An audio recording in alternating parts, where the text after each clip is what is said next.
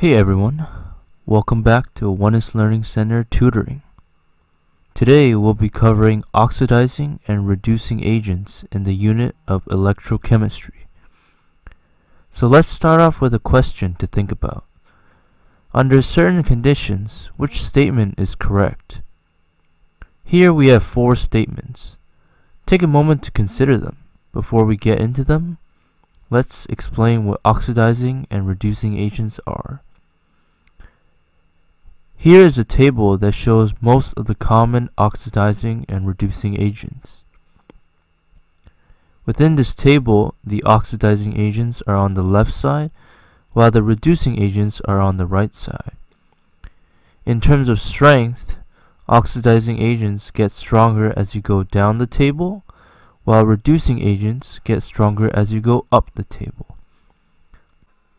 As a side note, for the most part, metals that are solids are generally stronger reducing agents, such as lithium, calcium, and sodium, while nonmetals like fluorine, chlorine, and bromine are generally stronger oxidizing agents.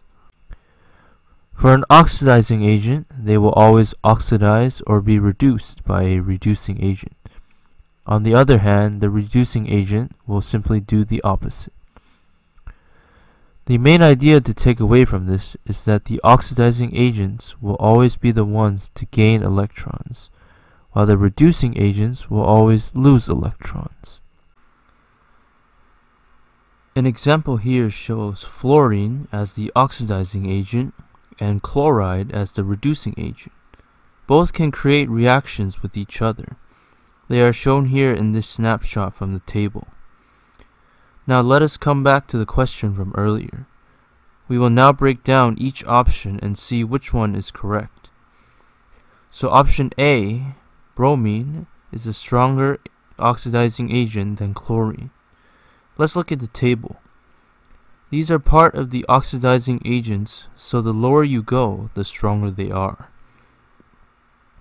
As we can see, chlorine is lower than bromine, so chlorine is stronger than bromine, denoting this statement as false.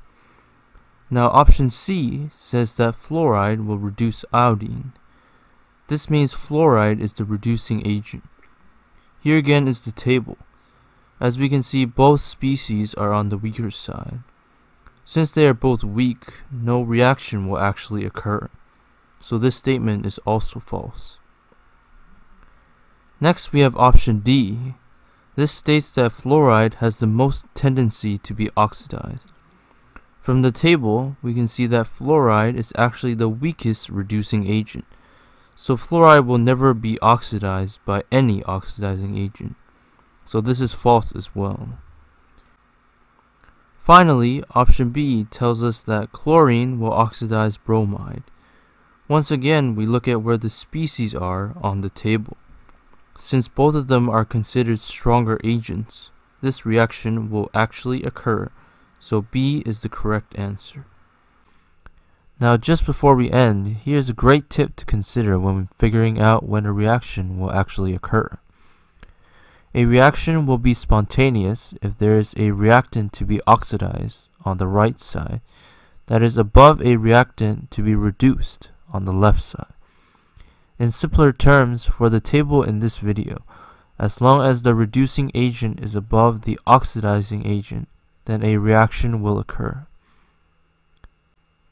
Please like and subscribe if you enjoyed this video, and leave a comment down below if you have any other topics you want us to cover.